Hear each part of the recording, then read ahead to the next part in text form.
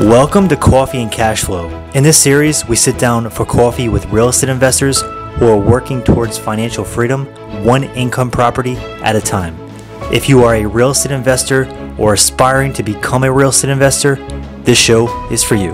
Welcome to the show. Today I have Jimmy Murray here today. He's going to go into what it takes to be a real estate millionaire. So we're going to go over 3 different steps that he took to become a real estate millionaire himself. So I know this is a big topic, it's a big question, so we actually pulled in a real estate millionaire into the show today. And I've known Jimmy almost since he started real estate, and I saw him kind of build this thing up from almost the start. I'd say a 3-year gap. I met you in 2015, you started in 2012. Yeah. So he's got some really good knowledge to drop on you, and if your goal is to make millions in real estate, we're gonna drop some good knowledge on you, so hopefully you can take some nuggets and apply it to your own real estate business. So Jimmy, welcome to the show. Thank you. Sorry, I got stuck in my own head because I'm thinking about how do I break this down into 3 steps? Because it's a little bit more than that, but I think I got it. It's a lot more than that, but just condense it, I got it. That's awesome. I got it. So honestly, step 1, I go back to my top book for years was The Richest Man in Babylon. So I would always recommend that people read The Richest Man in Babylon. And if you're listening, go buy it. You can literally read it in 7 days, 20 pages a day, 7 days, you're done. Step 1, you have to be good at saving money. I like it. So fundamental rule of finance is pay yourself first. So when you get that paycheck, take 10%, pay yourself first, and that's going to become your investment fund. Step 1, be a good saver.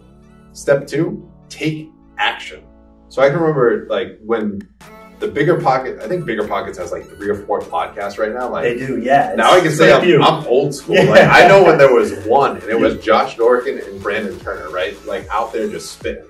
So step 2, take action. I can't remember who it was in the podcast that I listened to, but they had that the fire round at the end. Oh yeah, I remember that, yep. And the guy said massive actions equal massive results, and that's a God's honest truth. I like that. So on another video, we talked about joining your local RIA. I can't tell you, I'll try to keep this PC, I was gonna go a little hard. So many people go to their local RIA and they just talk and talk and talk and talk and talk and they don't take action. No action at all. And that's why I've kind of been able to clean up and have a high level of success in local RIA, because if I show interest, I'm gonna take action. There's one gentleman who literally, he charges $10,000 a year for coaching and you get 1 hour every other week. He gives 1 free hour at the local RIA every single month. So I would just sit there and wait for a golden nugget and then go home and take action based off of that golden nugget. That's awesome. So here's somebody that charges $10,000 a year to coach and he's there giving a free hour every month. Jump on that and then take action from it. Step 1 is save. Step 2, take action. And step 3, hold yourself accountable. Be real. Right? Know what you're not good at, know where you can get better, and know where you have to get better, right? I think a lot of people just are not good at looking in the mirror.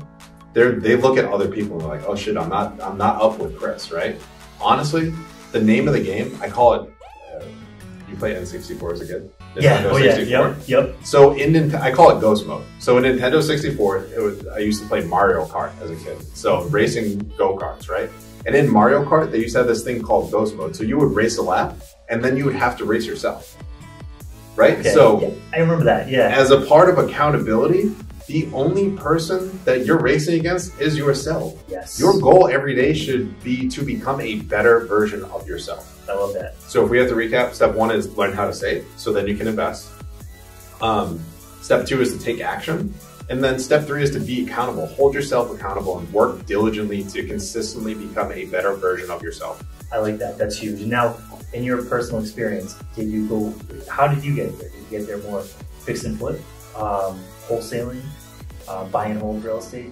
What do you think is the best and most realistic approach? Oh, single, hands down, best approach to building wealth and building your portfolio is the BRRRR strategy. I love it. Yep. So that's not because Gucci Man has a ice cream cone that says BRRRR on his cheek, right? The BRRRR strategy is buy, rehab, rent, refinance, repeat. And the goal of the BRRRR strategy, I had a client in my office this morning, and they were like, "Oh, I didn't know that it was actually an acronym. I hear you say it all the time." But the BRRRR strategy, the name of the game is to buy a distressed asset, stabilize it, and then hopefully when you go to refinance at the end of the day, you now have a cash flowing asset that you have $0 of your own money into.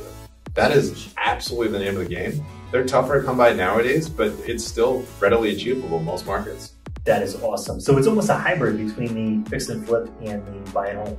Yeah, no, absolutely. It's right? the perfect hybrid. So Absolutely. you're getting that long-term wealth build, but you're also getting that forced appreciation. Yep. But you're just holding on to the equity rather than cashing out and going to do it again. Yeah, in one way that some folks are familiar with as well is the chunker strategy, or the chunker method as it's called, right? So anybody who plays golf, I try to play golf. I'm a former baseball player, right? Retired baseball player, but now like playing golf and I still kind of suck, to be honest. But in golf, they talk about driving for show and putting for dough, right? Okay. Like driving's really flashy and you get up there and you rip a 300-yard drive, like that's sexy, right? But where you really make your money is hitting one putts on the green, right? That's where you really make your money. So it's the same thing in real estate. The chunker method is you flip for dough and then you buy and hold for dough, that monthly residual income. So when you flip and you have that large chunk of money, chunker method, you roll it into that next buy and hold, hopefully with the 1031 exchange. And then it's tax advantage and earning you income residually every single month. I like that. That's huge. That's really good piece of knowledge.